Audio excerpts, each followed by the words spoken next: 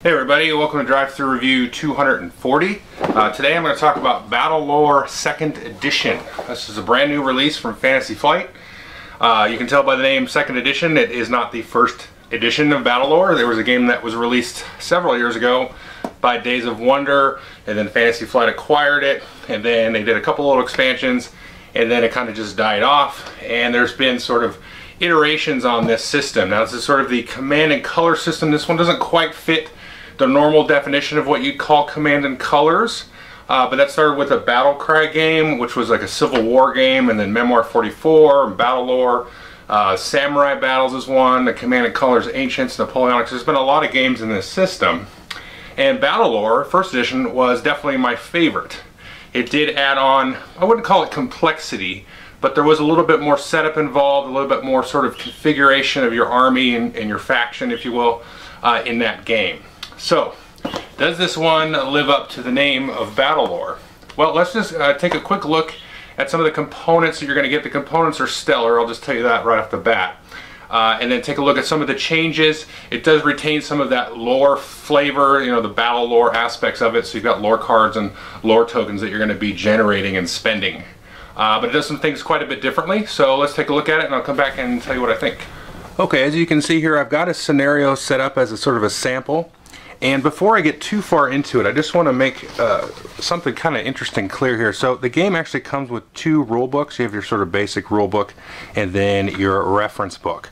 They did this with Eldritch Horror recently, and I really like how they did this. You can read this rule book probably about halfway through, jump into sort of like a beginner learning scenario, and in my opinion you could just read all the way through it. It's pretty straightforward, it's short, it has nice illustrated examples and all that stuff. And then when you come to a situation, maybe through a lore card or something, you're not quite sure how it works.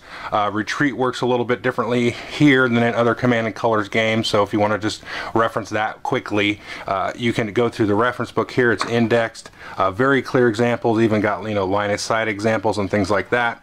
So once you kind of put this away, then you can leave the reference out here. It has you know, the die results, what they mean. These are a little bit different than Command and Colors, and then a quick reference on the different terrain things and stuff and overall game phases. So that's a kind of a nice way to do it. Now, to set up the scenario, there's a couple of ways to do it. There is a campaign game, but sort of the normal way that you're going to do it is you're going to have each faction with these deck of scenario cards. And so you can either sort of play through a campaign, kind of going through these in order, so to speak, or maybe do a little sort of a draft where you draw 3 and then choose one. And what you can see here is it sort of sets up half of the board here. So I've got the blue Decon Lords on that side, and then the red, I don't know how to pronounce this, the Uthuks on this side. And so the blue player, say he took this one. I think this is the one we used here. Yes, so you can see here, you're going to set up a little bit of terrain. There's going to be a little sort of middle ground that you see to your opponent, and then you get this kind of middle ground on that side. And then you can see all the areas shaded on blue are where I could possibly put my units. And similarly with the Uthuks here, we have this one here. You can see I've got the river there and all this stuff. And then I have the different units in these red areas here. Now the other cool thing about these is these will actually change the rules of the game slightly here. So friendly units do not need to end their movement when entering a forest hex. Normally when you move into a forest it stops movement. In this case you've got a little bit of more of an advantage here. And then in the VP step, you gain 1 victory point if friendly units occupy at least 1 of each type of the following terrain. And there's a whole mixture of just conditions and things, some things that will cause you to spend lore tokens, which I'm actually very happy about. And these are going to be easily expandable. It comes with, let's see, 14 of these, and then you can sort of mix and match. And the initiative is actually going to be decided based on the letter and the number if they're tied. So if otherwise it's random. So let's say let's do an example here. So I reveal B2, you reveal B1, so you'd get the initiative and go first. And the other interesting thing about this game is whoever gets the first player will get this, and you're going to play an equal number of turns because the game is going to be won by accruing victory points. That can be done by occupying victory point hexes there, just generating victory points. There might be other conditions on the scenario cards that you can gain victory points for. Some of the lore cards and things will give you victory points. So it's going to be about sort of holding key terrain, you know, manipulating the terrain, you know, putting your units in the right spot, getting your ranged units in the right area to sort of take them out. Now after you choose your scenario card, you're going to, each faction gets this deck of muster cards here, and these are little sort of hobbit sized cards here, and these represent the various different units on the board here. So we can see we have the Citadel Guard, which is that sort of melee unit there. You've got the Rock Warrior there. You can see that's that large flying bird over there. So what you're going to do is you're going to take this stack here and put these face down, covering every last hex that's described there. Now, some of these are going to be decoys, so you put all of these out, and you can have basically muster points on all the different units, so you can't go over a specific number of muster points, 50 points, and then everybody will reveal and put all their units out on the board. Now the game also comes with some pre-built army cards. You can just use these for a quick reference just to get set up. And I found that we can just set up without worrying too much about what the other player's doing. But this is interesting because if you know the command and color system, you know that you've got the left, center, right. So even though we're going to have key objectives on the board, sometimes a city will be a key objective, for example, you still want to kind of spread your units out so that if you get a hand of, left cards, you got those, happening. And remember, if they're in the middle, though, they're also able to be activated if they're on either side. Now, if you don't feel like spending all 50 points, you can get lore tokens to start. These are the currency you're going to be able to use to activate sort of special ability cards. So you don't have to spend all your muster points to put out units. These are kind of nice to have at the start of the game, maybe ceding a little bit of position to your opponent to activate some of your cool abilities. The other interesting development here we have are these command tents. Now each faction has one of these. These actually reduce the overall cost total of all of the units you've put out. But you're going to put this out, it's a special hex. You can see it's a different hex for each of the factions. And you can't deploy any units in front of this, and you're basically making this a nice target for the opponent. If they go in here and control that and occupy that, they'll be able to kind of destroy that and they get 2 victory points. But it does allow you to put some extra units. So there's a little bit of playing around with the amount of lore you start with, where you put the units out. It's really cool. I like how they've really kind of gotten rid of, frankly, building the lore deck and kind of converted that into focusing on the different units. So let's take a look at one of the units here. So now here we have the Rock Warrior, which is, that big bird there. So it's got some different special abilities. It's got its movement ability, it's got the number of dice it's going to roll, and it's got its health. Now normally that means the number of units that are going to be inside of that formation there. So you can see the Rune Golem has 3, so there's going to be 3 here. Now the Rock Warrior, as well as this Chaos Lord here, which, let's take a look at one of these real quick. Really nicely detailed, got some nice stuff on there. I actually had to assemble a couple of these. I didn't even glue them. You just snap everything in. I mean, you could paint these if you want. I think they look nice as is. But this unit here, as well as the Rock Lord, you're actually going to mark with little HP tokens as it takes damage, and then remove it from the board once it dies there. So you've got all of these different special abilities here, and some things will trigger off of die rolls here. So you have these little command tokens here, so when this happens, for this guy, if you've activated this chaos unit, he's going to terrify and then cause a unit to retreat and things like that. Okay, once you get everything set up, and setup is relatively involved, but this is the kind of game that I won't just break out and play once. I usually play it 2 or 3 times in a row. But once you got everything set up, and in between games, it's very easy to kind of just go quickly back into another scenario, or even play the same scenario again if you want, maybe with some different configurations. Once you do that, the first thing you do is draw some of these command cards, and these are sort of the bread and butter of the CNC system. Very simple. If you're familiar with it, order 3 units in the left section here, for example. So you got 1, 2, 3 sections. You order that, you can activate 3 different units, move them up to their movement allowance there, and then possibly roll dice for combat if you have range and line of sight and things. There'll be some other special ones like this one here. Order 3 cavalry units. For the red player here, I've got these guys here. I love these little hellhound guys here. These are cavalry units for the Uthuk faction there. So I could order different types units that are maybe adjacent to other players. So a lot of the game is going to be sort of knowing when to play these, when it's a good time, not wasting, all of your left cards, for example. So now you can't activate anything on the left for a long time. So you're always going to play a card here, activate, do something, and then draw back up. You're also going to draw these lore cards, and you can see here the faction symbol on these different decks there. So you're going to have a set of these here, and you can see here's the cost. And again, you're going to get lore tokens throughout the game. You're also probably going to start with a couple of these. and then you can play these at different times. So you can say play this after a friendly Viper Legion unit poisons an enemy, and then you play this and do its effect. Or you can do Summon Swarm, or, you know, Pillage. Your opponent loses 2 lore and you gain 2 lore, so that's free. So you can do different things. It's pretty cool how this works, because you'll have a set of these, and some of these are almost like you're baiting somebody in so that you can, you know, activate a really cool lore ability, or, you know, these will kind of help you sort of dictate and give you options as far as your strategy on the board. So I've always really enjoyed this about the original BattleLore and Samurai Battles, where you're not just considering, you know, kind of raw and dry tactical movements and things. It gives you, adds in that little extra spice and flavor and sort of magic and special abilities and things. So that's pretty much the turn. You're gonna, you know, play a command card and then do all the actions and movements and attacks, and then draw, and you have a little bit of a lore step. And there's a few options there. You can gain 2 lore tokens and just take those. You could get a lore token and a lore card, or you could draw 2 lore cards and then discard one of those. Or, my mistake, you don't have to discard one of those. You can discard any out of your hand. Now, you do have a maximum of 4 lore cards in your hand that you can ever have. So let's just quickly talk a little bit about some possible combat examples, and then I'll come back and tell you what I think. So here we've got some Flesh Rippers here. These are cavalry, and they're going to attack some of these guards. Now, these guards are supported here by this Rock Warrior and these archers here, and I'll talk a little bit about support here. But you're going to roll dice equal to the number of attack value on that unit's card, and you've got some different examples here. So if you're in melee here, you can do a hit with this sword or the double sword there. Now, if your unit is weak, which means that one of the units has been removed, it's not at full strength, then it'll only get a hit on the double sword there. The single sword will not do any damage. Now, these 2 little bullseye looking things, these are used in ranged combat. So if you got some archers, then you'll want to be rolling these.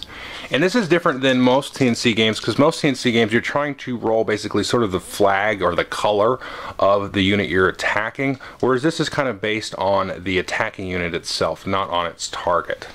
Which is, you know, it's neither here nor there for me. It's just a little different. Now, you also can roll these flags here, which are like little morale tokens, and that will cause a unit to retreat 1 space for each flag. Now, there are some different conditions. In this case, it's supported, because when you retreat in this, and it's different than in other CNC games, you're actually going to retreat directly opposite of the attacking unit, not necessarily just to your side of the board, but so if these were over in this hex here, they would actually retreat that way.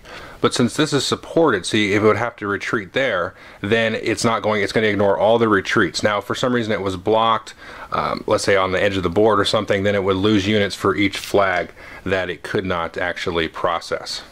Now, the other 2 things that are different for this game, or at least for BattleLore, are these little crowns here and these lores here. Now, if you roll the lore, then you can immediately just gain lore, but you can also use these for some different effects. Now, these crowns here could possibly match the unit here. So if we had some of our blood harvesters attacking, this is really, I really like this card. It's just really bloodthirsty. It really fits. So for example here, so we're going to add 1 die to each combat roll performed by this unit for each figure missing. So they actually get a little bit crazier and stronger as they start to lose units.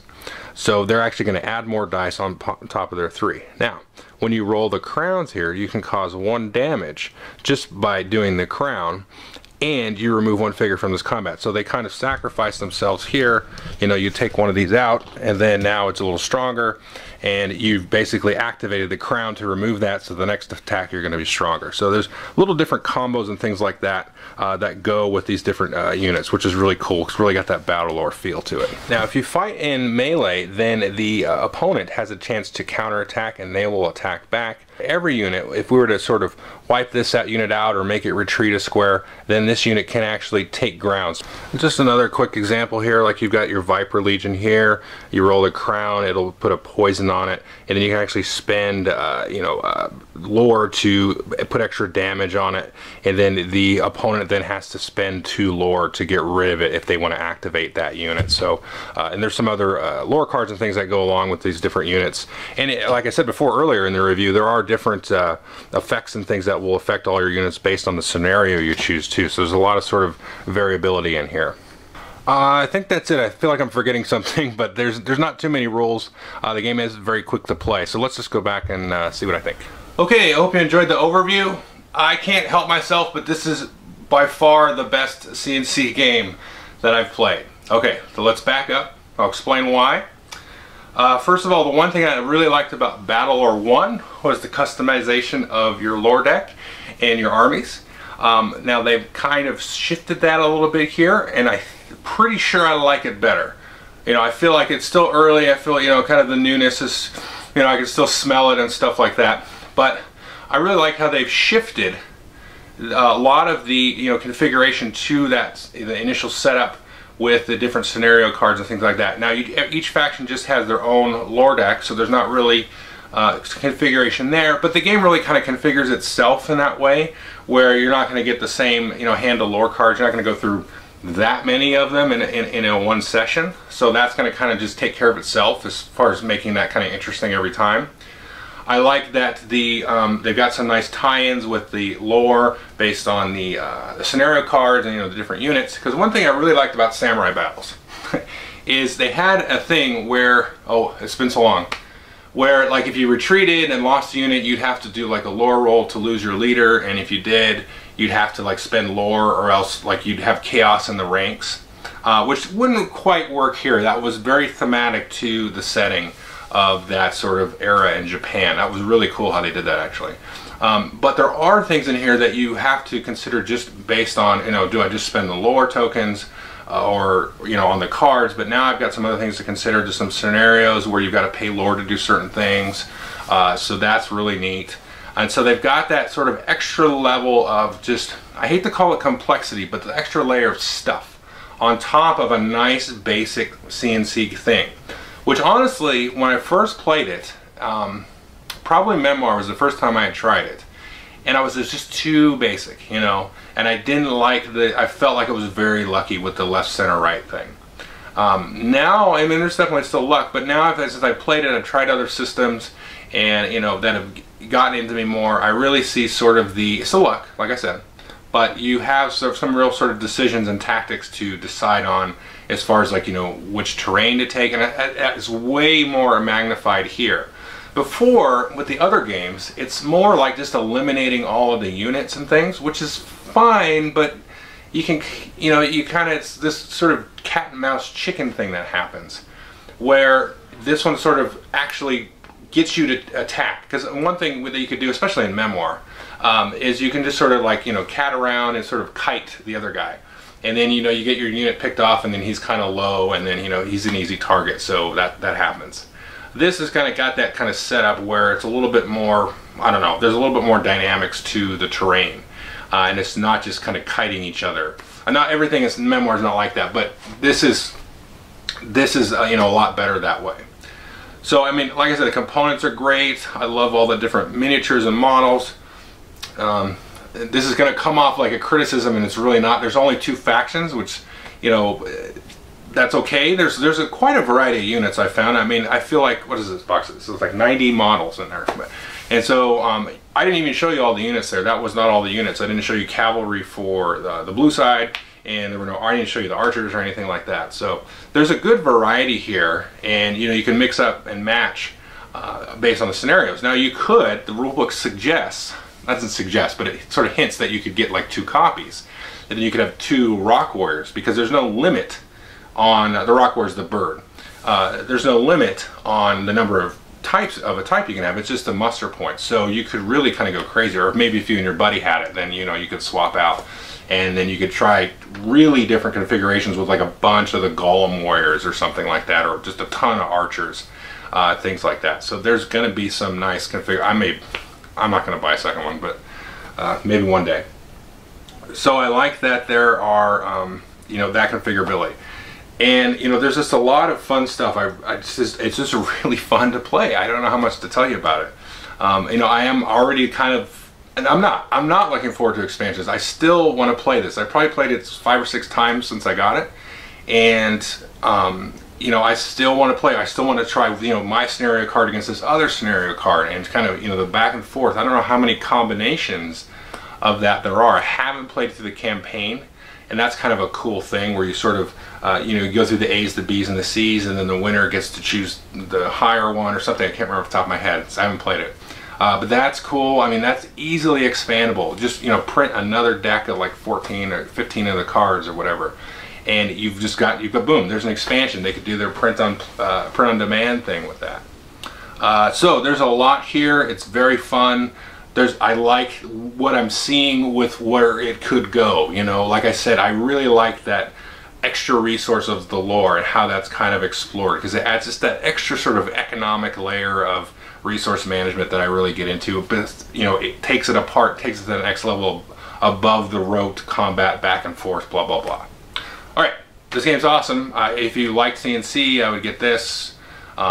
You know, if you like BattleLore, you like this universe, the Descent universe, then I would get that. And I think the models are the same scale as Descent, so I don't know if they'll come out with cards. That doesn't really interest me because Descent has Overlord. I don't like games with Overlords.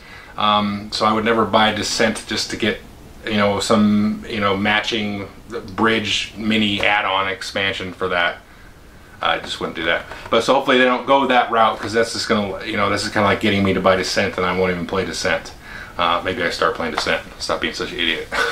All right. So that's it. I would say go get this. It's really, really fun. Definitely not going to be for everybody. If you're like a Euro person that watches my channel, you're like, why does he like this stuff? And then if you're like a strict war gamer guy, this is going to be probably a little bit too, I don't know, silly fun, I guess you'd call it. But it's really fun. It really, you can just, there's a lot of dynamics that can happen, and it's just interesting, you know, fun moments that happen in the battlefield. So I'm done. Take a look. Thanks.